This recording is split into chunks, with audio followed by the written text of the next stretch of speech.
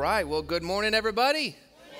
It's good to be with you today. I want to take a minute and just say hello to everybody here at the North Campus and hello everybody over at the South Campus and everyone joining us online from wherever you're joining us from. Come on, North Campus. Let's tell them how much we love them.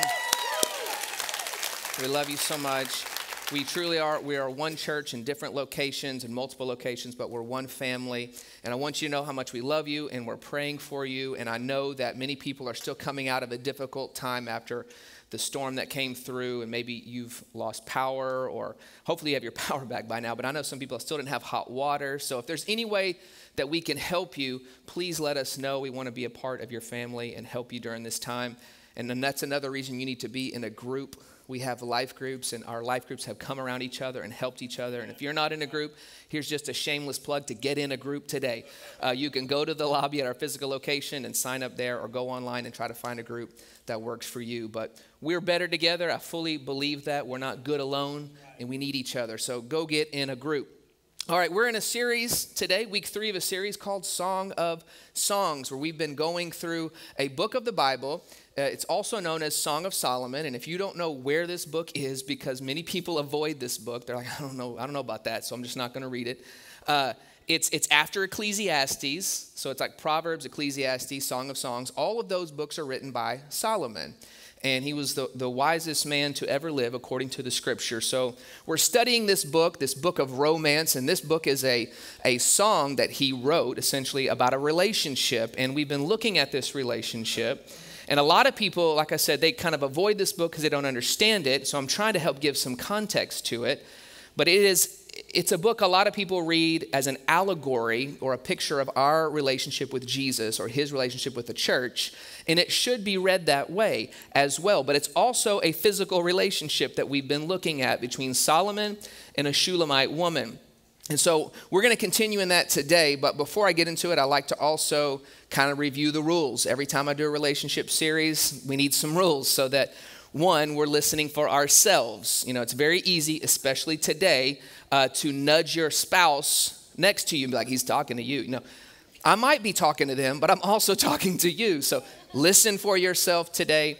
And then the second one is also don't listen through the filter of your past. You know, we all have a past. Maybe you have failed in relationships. Maybe you have multiple failed marriages. And I don't want you to listen through that filter of hurt from the past, but say, okay, God, I'm going to make a decision today, no matter what's happened before, that I'm going to do things your way going forward and only look to the future today. So that's a rule we need to have so we can hear what God wants to speak to us. Okay, so in this particular series, we started in week 1 talking about attraction and the right attraction and how what you want to be attracted to in a spouse and really how to be attractive spiritually. I can't help you be attractive physically, but you can be more attractive spiritually. So that's what we can work on. So if you missed that, go back and listen to that. And then last week, we talked about times and seasons and how every relationship or relationships go through seasons. And there's a progression to that. And we looked at their dating and courting relationship.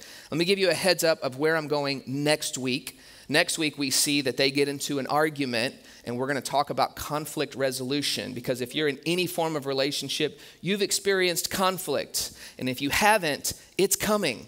Okay, it's a part of relationships. Everybody has disagreements. Everybody has fights or arguments, whatever, heated discussions, whatever you want to call them. But we need to learn how to do them right so that we can have a right resolution on the other side. And so that's coming next week, so you want to be a part of that. But today, as promised, I'm talking about godly sex, and we're going to be looking at this relationship with them. And so I've given you warnings every week about what's coming today. It's a little more PG-13 in the sense of if your kids are 13 or older, they're welcome to stay in. And really, if they're younger, they're welcome. That's up to your discretion. But I think that our teenagers need to hear what the Bible says about this topic, because I promise you, parents, many times we're naive and we don't think they're hearing about it, but they are. They're hearing about it from their friends. They're hearing about it from media. It's in movies and television. They sneak it into advertisements on games. It's everywhere and you don't even realize it. But what they're seeing is a distorted view. And what we need to see is God's view. And so that's what we're going to be talking about today. And so I'm just giving you that fair warning. If your kids are under the age of 13 or you don't want them in here, we have a great children's ministry and you're welcome to take them there. but it will, I promise you, I've done my best to make this appealing for everybody, okay? All right, so I almost titled this message a song title from the 90s from a band called Salt and Pepper. If you know who Salt and Pepper are, then you get it. If you don't worry about it. It's not a big deal. It's really not important. But that's what I was going to title it, but it's not titled that. And I'm not even telling you the title. You can look it up later. Anyway, point is this. You don't have to look far in our culture to see a distorted view of sex. This is one of the things the world has gotten wrong, and the church, by and large, as a whole, has avoided this topic, and we've not talked about it because, one, maybe it's uncomfortable, we don't know what to say, but when our lack of communication on it has left people to think, oh, this is something that's not godly, this is something that belongs to the world, or maybe even worse, that, that's the devilish thing, right? But the devil did not create sex. He can't actually create anything. And so the first thing I want you to understand is that God created sex. The devil perverts it. The devil cannot create anything. All that he does is take something that God meant to be holy and pure and beautiful, and he twists it and he perverts it. He does the same thing with God's word. You can see from the very beginning of Scripture, he tried to twist and pervert God's words to Adam and Eve, because he is a created being, not a creator. So the enemy cannot create anything, he only perverts it. And this is what I believe that he has done, is he has perverted what God meant to be beautiful. And you can look at the scriptures, and there's tons of scriptures in the Bible on this topic, on the way that God created it to be. It meant to be beautiful and holy. And so I want you to understand that the reason it gets out of bounds is because people don't put the parameters that we talked about last week around this topic. It's not in the right container, which is for marriage. And so it destroys and it hurts people, and nobody talks about it. I love what Mark Driscoll said about it. He said this. He said, sex isn't a god to be worshiped. It isn't gross to be avoided. It's a gift to be enjoyed in marriage. This is the two extremes we see. In the world, it's become a god that people worship, and they chase after it, and it becomes the most important thing, and it gets out of bounds, and it damages people. But it's also not gross to be avoided, and that's what sometimes the church can do, and say, well, we shouldn't talk about that, we don't need to know about that, and we need to figure that out on our own. And so then people don't know what to do, and they think it's gross, and they don't know how to handle it. But really, it's a gift from God to be enjoyed in marriage. That is the container or the context for this topic. So I just wanted to set the scene there to let you know that this is something God created. So can we just exhale and loosen up a little bit this morning, okay? I know some people seem a little uptight. Also notice there's a lot more men here today than normal. No, I'm just kidding. I'm just kidding, same amount. I'm just trying to loosen up. All right. So we've been following this journey. We're about to get back into this journey of they were attracted to each other. And we saw that early on. Then we saw their dating and their courtship. And if you look at the end of Song of Songs chapter 3, I'm not going to read it, but I'm going to paraphrase it. It's about 5 verses that we see their wedding day, so to speak. And I find it interesting because it says that Solomon rides up on this horse, and there's a cloud of smoke behind him. And it's this brilliant picture. And it says that he's covered in all of these fragrances and perfumes. And who knows if that was the cloud. I could just see him just being walking into it, spraying all this cologne. But he rides up, and it's funny because today in weddings, the wedding day is all about the bride. It's all about her, but in here, it's all about the groom. I mean, he was the one that was showing up, and he had 60 groomsmen, and they were all there with swords to protect him. Again, that's what we talked about, building a wall around each other. They were there to protect that marriage. And then there's a beautiful picture, if you go to read this later, of his mother who puts a crown on his head. And it's just a sign and a picture of honor from the mother to the kids for this wedding. And it's a beautiful picture of the family relationship of honor that should be there, I think, in a marriage. And so they get married, and then it says that his heart was rejoicing, and now they're on their honeymoon. So we're going to jump into Song of Songs, chapter 4, verse 1. Now he's speaking to her, and he says, "How beautiful you are, my darling. Oh, how beautiful. Your eyes behind your veil are doves. Your hair is like a flock of goats descending from the hills of Gilead." Remember I told you there'd be some great lines in this one, men? This is not one of them again, okay? Your hair is like a flock of goats. That sounds weird, right? He's not saying you got goat hair, okay? That's not what's happening here. Again, I think you got to clarify it, or some of you are going to try to use this and it's not going to work. The goats used to graze on this hill from Gilead, and they would look like they were flowing down the hill. And what's happening here is she's let her hair down. Jewish women traditionally wore their hair up, and she's taken her hair out and she's let it down, and he's looking at her hair flowing down, and he's complimenting her. And he said, no, your hair, it truly is beautiful. And then he goes on to say, your teeth are like a flock of sheep just shorn, coming up from the washing. Once again, not a good pickup line, okay? If you were to paint a picture of this woman so far, she's got goat hair and sheep for teeth, right? This is messed up. But then what he says next is hilarious.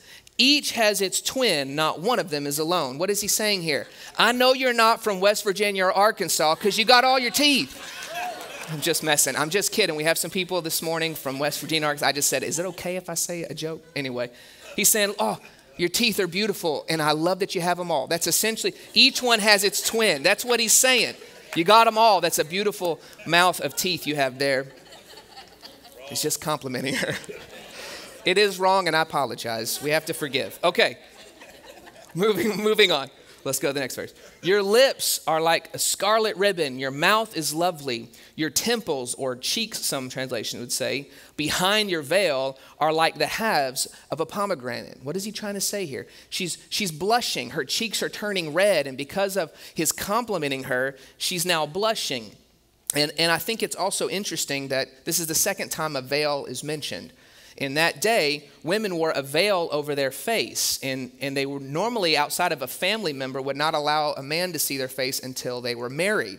And so he may have been seeing her face for the first time, right? That's why he was so impressed she had all of her teeth. She was like, thank God I didn't see your mouth before. I'm so glad you have all your teeth. And I couldn't imagine what that would be like, but I started thinking, you know what? 2020 was probably a lot like that for a lot of people. If you started dating in 2020 and got engaged, you might have been like, oh, thank God you have all your teeth because you've been wearing a mask and I haven't seen anything. I'm so glad I was married before this last year. You better have some good eyes in 2020, right? That's all you can see. Anyway, we'll keep going. I had some other ideas, but I'm going to move on. All right, okay. I already went for it. Your neck is like the Tower of David. Once again, men, not a great pickup line. But that was a thing of honor, actually. The Tower of David was a place of honor, and he was telling her, I'm honoring you. I think this is beautiful. Built with courses of stones. On it hang 1,000 shields, all of them shields of warriors. He was talking about maybe jewelry that she was wearing. And if you notice this progression, he was talking from the hair, then to her eyes, then to her cheeks, then to her lips, then to her mouth. He has been making his way down and just talking about how beautiful that she is. And the first thing I want you to know about this topic is that God's way is affirming. He's been very affirming to her. He's using his words to affirm how beautiful she is. Listen, your words are incredibly important when it comes to physical intimacy. What you say and how much affirmation you give your spouse is incredibly important. Men, don't expect her to be ready if you've not been affirming her all day. You got to take some time to fill her bucket and affirm her. Right? Long before you make a move, you need to be affirming her with your words. I don't know if you've ever heard this phrase before, but it's a widely talked about phrase in relationship conferences and marriage conferences, and that is that women are like crock pots, men are like microwaves. Some of you have heard that before, right? I mean, men, you can hit the 30-second button where food's warmed up, ready to go, right? Women, you need hours, 8 hours to get a good cooked meal. I mean, ingredients got to simmer together for a little bit, and it takes some time, right? It's funny because it's true. But it takes some time. You've got to begin to invest with your words and affirm. And if you were to read this entire chapter, you'll see that Solomon, for 11 verses, talks to her before he touches her. What is he trying to say?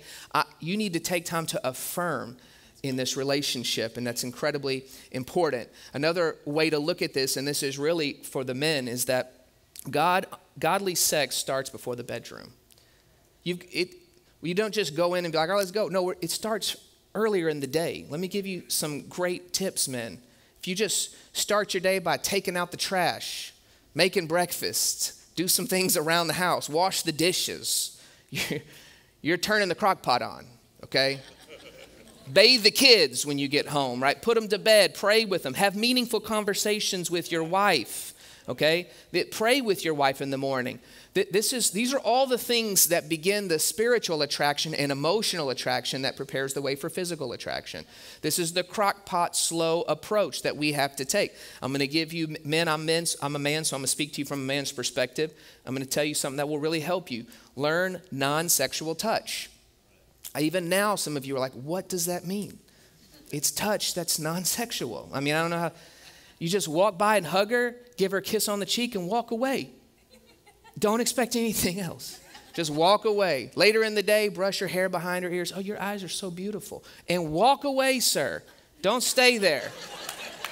Go on a walk and hold hands, and only hold hands. Like you're just preparing the crock pot for later. But it's a lot of affirmation, and your words are incredibly important. Not just men, women. Your words are incredibly important when it comes to affirming.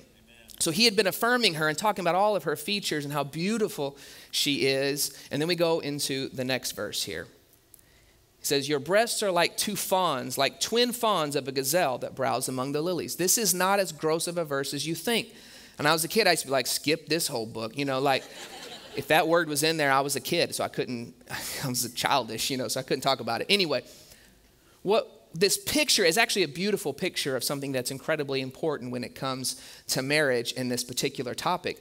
He's painting a picture of fawns or deer in a pasture grazing among the lilies. What is this a picture of? If you were to look at this in a scene, you would think that's peaceful, that's calm, that's not aggressive, that's not abrasive, right? That's a gentle picture. Men, it's not a picture of a lion rushing in after its prey and scaring the fawns off, right?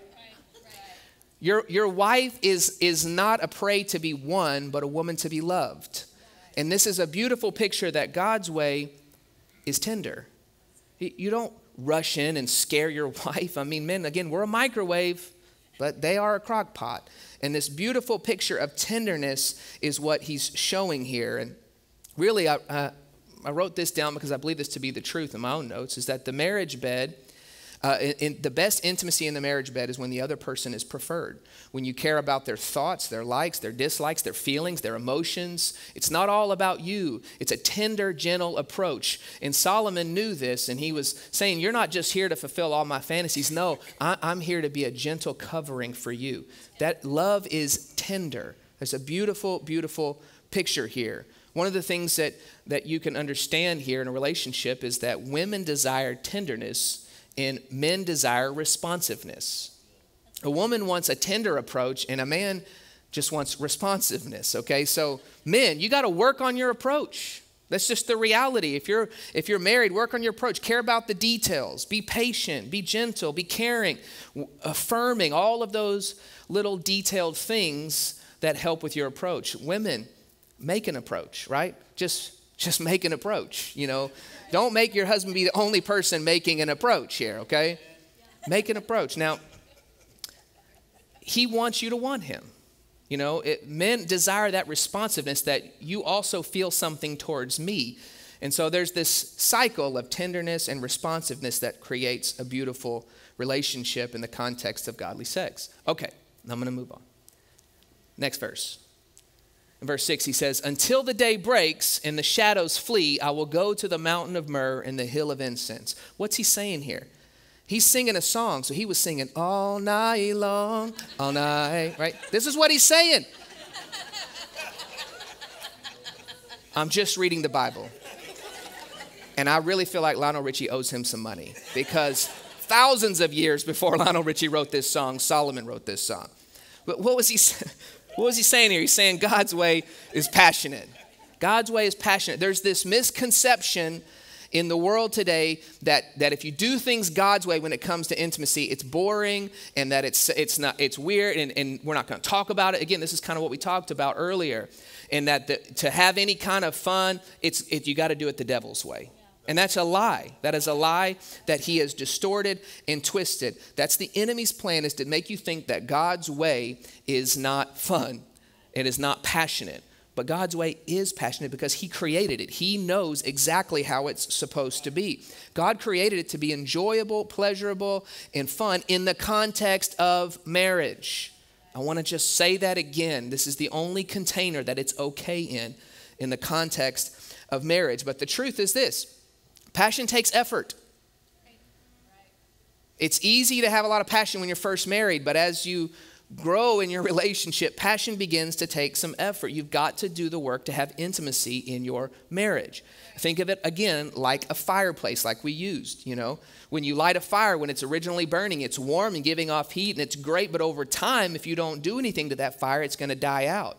You got to get up. You got to go get some more logs. You got to put logs on the fire. You got to stoke it. You got to blow on it. You got to do all the things to keep the fire hot. And somehow we quit doing that in our marriage relationships. Over time, we lose the passion because we've quit doing the work it takes to have passion in your marriage. It takes some effort. Men, you got to put some effort in. All the things you did early on when you were real romantic, date night was every night, and you were bringing her home flowers, and you were making dinner plans, and you were super romantic, leaving her notes and texting her, or writing sticky notes on the window. You were doing all of these things that was romantic, and then over time you just quit doing them, and you wonder why the passion's gone. Yeah. It takes work, and it takes effort. Ladies, you can do work as well in this. Yeah. Right. Don't wear sweats and turtlenecks every night to bed, right? I'm just saying. Don't wear the masks that people wear to bed every night. That's scary. When he comes home, don't be wearing the sweats you woke up in. I mean, I know they're comfortable, but you didn't do that early on. You didn't do that when you first got married, okay? Oh, come on. I'm just saying, everybody has to work. A lot of men, amen, in here at the North. I knew that y'all would be into this one, men. All right. You might have to schedule your romance, okay? Put it on the calendar. You can't imagine this when you first get married. You're like, what are you talking about? Why would we ever need to put it on the calendar? Because kids and time and jobs and all kinds of stuff come in, and you've got to be thoughtful about this and just thinking about this. I don't want the fire to burn out of my marriage, so if it takes putting it on a calendar, I'm going to put it on a calendar. A Tuesday can be a special day. Just take a day, pick a day. Listen, just be proactive about being passionate in your marriage. Light some candles, man. Make dinner. Get the kids babysitters, right? Put on a little Luther Vandross. Whatever. I mean, whatever your thing is. Maxwell, Boys to Men, Hillsong, whatever your thing is. Work on it. Work on it, okay? That's all I'm trying to say. You can have some fun. Hillsong's great. Okay. Never mind. Why did I do this? All right, let's go on. Just kidding. All right, verse 7. He says, "You're altogether beautiful, my darling, and there is no flaw in you." This is a powerful phrase. He's saying, every part of you is beautiful. You are perfect. And we know, people, that every person has flaws, right? So what was he trying to do? He was saying, I don't see any flaw in you. I'm overlooking these flaws. But what the enemy wants you to do is he wants you to see the perfect somewhere else in the imperfect in what you have. And he's trying to reaffirm, no, I think you're perfect. I don't see any flaw in you. And this is one of the major problems against all the problems that are with pornography, is that pornography causes you to set someone else up as a standard against your spouse. And you begin to compare. And this is what he's saying, no, you're the standard. I'm looking at you. I'm not looking at anybody else. There is no comparison. It's incredibly important that you begin to affirm your spouse in this way, because what happens is it creates a security. And that's the next point, is that God's way provides security. There needs to be a security in the most intimate moments of your life with your spouse. You should never say anything demeaning about your spouse's body. You should never put them down or say anything negative. And men, if she says, does this look beautiful on me? The answer is 100% of the time, yes. And there is no pause. I made this mistake one time, and it wasn't for a negative reason. I don't know what was wrong with me. And it did not work out well for me. I had to go back and give a bunch of affirmation. But you can't pause. Don't ever say anything negative, because you'll ruin that security that's there in your spouse. Men, listen, just the reality of it is that time and kids and, as you age, they affect our bodies. Gravity affects our bodies, right? So as we get older, that's just what happens. We don't get younger, we get older. That's why the Bible's clear in Proverbs 31 that charm is deceptive and beauty is fleeting. It will go away, but a woman who fears the Lord is to be praised. It's not always about the outside, but if you begin to affirm the outside like he was and saying, I see no flaw in you, you will stay in love with your wife forever because you're not comparing anybody to her. She's perfect the way that she is. And if you will affirm that, you will always have intimacy in your marriage. Ladies, you can do the same thing for your husband. We get insecure too. Okay? Don't point out his gut or his love handles or the fact that his hair has moved from here to his back, right? It happens. It's just a part of life. I'm just trying to help you today, okay?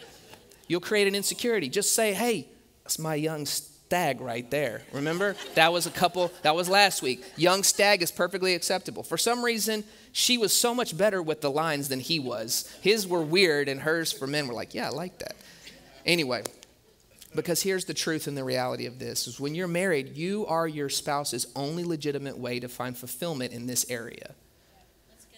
Yeah. And the scripture is actually very clear on this. In 1 Corinthians 7, Paul says that, men, your body's not your own, it belongs to your wife. Ladies, your body's not your own, it belongs to your husband. And he says, I actually only permit you taking a break from this when you're praying and fasting. But afterwards, come back together quickly so the enemy does not tempt you and pull you away through temptation. You've got to realize if I don't create this security within my marriage, I'll begin to look somewhere else, or they'll begin to look somewhere else. And you are your spouse's only way to find legitimate fulfillment in this area when you're married. When you're not married, you don't need to be finding fulfillment in this area, period. Okay? I say that to you in love. It is the right container for it, okay? All right, let's move on to the next verse. He says, now he's still talking to her. He says, you have stolen my heart, my sister, my bride. I'll just pause there. He's not calling. We already know, not from Arkansas, West Virginia. It's not my sister. I'm sorry again. I'm sorry. That one was planned. Okay.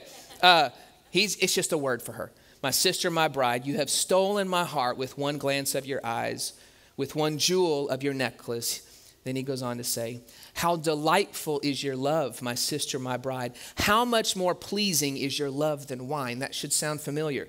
This is how we started this chapter off, this book off at the beginning. She was telling him, your love is better than wine. In other words, you love so well. I love the way that you love. Now he's saying it back to her. Oh, your love is better than wine. I love the way that you love. This is a reciprocating relationship, and the fragrance of your perfume more than any other spices. And then look at this.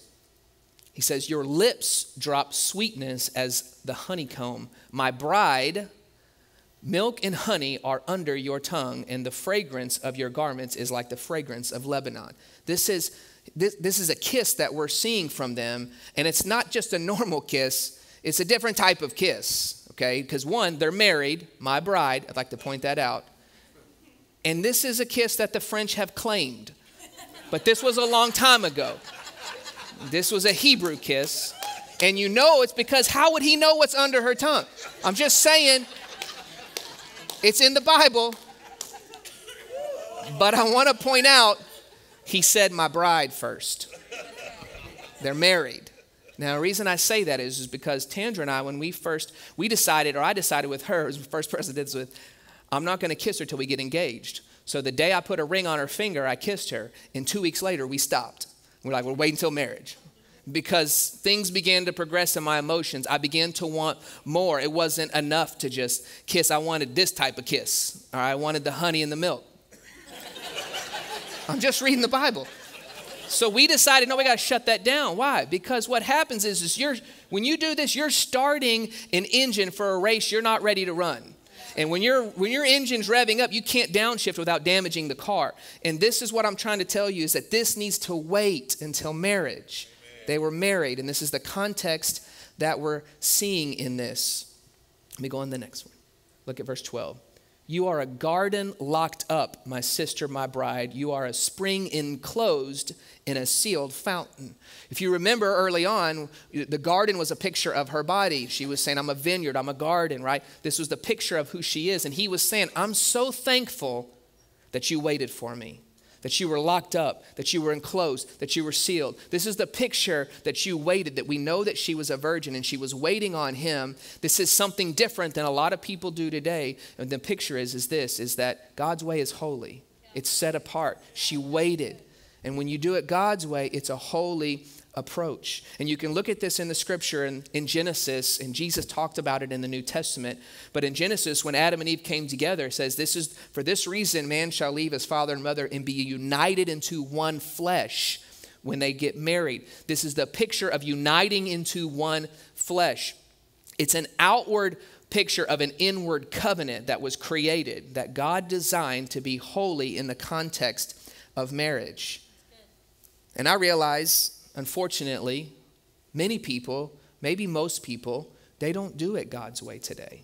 They haven't kept themselves for marriage. And maybe you're that way. Maybe the enemy has lied to you today and said that, well, I must not be holy because I didn't do it right. Or I must not be holy today because I'm not perfect. And I just want you to know today that holiness isn't perfect. It's forgiven. There are no perfect people. Everybody has a past. But God, this is the way that he set it up, that he can forgive you and heal you and make you holy again. That's why he sent Jesus, because by ourselves, we cannot make ourselves holy. Jesus came to die on the cross. This is the gospel, by the way, so that we could be cleansed from our sins. We could be made holy and set apart again, and then receive the Holy Spirit to walk out that holiness today. It's not in our own power. It comes through him. And I want you to know that no matter what you've been through, no matter what your past looks like, God can redeem and heal and restore anything, including you and your purity today. But this picture we're seeing this is the picture of the way that God intended it to be, that God's way is holy. And let's keep reading here in the last few verses. He says, "You are a garden, a well of flowing water streaming down from Lebanon," a beautiful picture of a growing relationship. And now she speaks for the first time in this chapter. And she says, "Awake, north wind, and come, south wind. Blow on my garden that its fragrance may spread everywhere." I'm not going to tell you what that means, but I want to point out one thing. Awake. For the other verses, what has she said? Don't arouse or awaken. Don't awake. But now that we're married, awake. It's time to awaken this passion because it's in the right context. And the north wind was a strong wind and the south wind was a gentle wind. And it's a picture of a beautiful relationship coming together God's way. And then it goes on to say in the next verse, "Let my beloved come into his garden and taste of its choicest fruits." We're together now. I am yours. You are mine. My garden is your garden. Your garden is my garden. And this is a picture of we've waited, we've done this right, we've kept the foxes out. Remember we talked last week about the little foxes that would try to come and steal the fruit off the vine before it's time, before it's ripe. No, he's saying now we have the fruit because we protected it from what was coming in from the outside, and we're enjoying the fruit of a great relationship now. This is God's picture and God's way of relationships. And it's not just right, it's better. There's a blessing that comes when you do it God's way. But I do want to speak to this issue today that I've already kind of alluded to. Is sometimes a message like this can be very hard to hear. Again, maybe you've made some mistakes in the past, and maybe you gave your virginity away a long time ago. Or maybe you're currently living in an unholy relationship, and the enemy would come to you and try to make you feel shame and guilt and make you think that you're unredeemable and you're unholy and your life is ruined now and you can't have a great marriage. And those are all lies that have been twisted from the enemy. Maybe today you had this stolen from you. You didn't give it away, but it was taken. And the enemy has lied to you and said, you're tainted, you're damaged. You'll never have a great marriage. You'll never have a great relationship. And that's a lie. Because what God does is he redeems and he restores and he heals. If you make a commitment to allow him to forgive you or heal you, he'll restore you. In Isaiah chapter 1, the Bible says that God says, though their sins be like scarlet, I will make them white as snow. God can make anyone pure and holy from this day going forward. And I realize most people haven't done this right, but that's why we bring God into the situation, to heal us and to change us and to realize that Jesus makes all things new. He makes every relationship new. He makes every life new, every marriage new. If you feel like you've messed up 100 times, today God can make you new.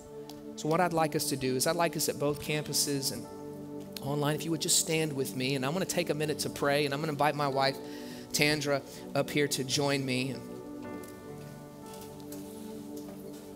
If you're with your spouse, I want you to take them by the hand or put your arm around them. And I just want to pray for single people or people who are courting or dating or want to be married one day. And then I want to pray for married people. If you would just bow your heads with me. Lord, I just pray right now, God, for every person at the sound of my voice, God, who is single, Lord, or in a relationship or wants to be married one day. God, I pray, Father, for the strength and for the courage, God, to set godly standards in their lives, Lord. Not to look to the world's broken way of doing things, God. But I pray that they would take a stand today, God, and say, I'm going to be holy from this day forward. Lord, if they've messed up, Lord, I ask that you would forgive them, you would heal them, God, and you'd give them the strength, God, to stand in a righteous way until the day that they're married. And Lord, I pray, God, for every married couple today. I bind the attack of the enemy over marriages today, God. He's been an all-out attack on marriages, Lord, but I claim them back in the name of Jesus. I pray for every marriage, Lord, that feels like it's dead today. I pray that you would breathe life back into it, God. I pray that you would light the fire of passion in those marriages today. I pray, God, that they would keep everything from the world outside, God, and begin today to follow what you say in your word, God. I pray, God, for strong and healthy marriages. I pray that the blood of Jesus cover every marriage today, God. And what was once dead, I declare today, God, will be a blooming, fruitful garden, Lord. I pray for every marriage at the sound of my voice to be restored and healed in the name of Jesus. Amen. Amen. Thanks for joining us today. I pray this message encouraged you, inspired you, and maybe even challenged you a little bit. If you made a decision for Jesus, we are celebrating with you. Welcome to the family of God. We would love to know about it. So message us online, or you can text YesCard to 903-200-3808 and let us know what decision you made. We want to come alongside you, help you find a local church. It's very important to be connected to the local body of Christ, whether with us or somewhere else. So let us know so we can help you and let you know your next steps with Jesus. I'd love to see you real soon in person, but until then, know that I'm praying for you. I'm praying God's best in your life. God bless you.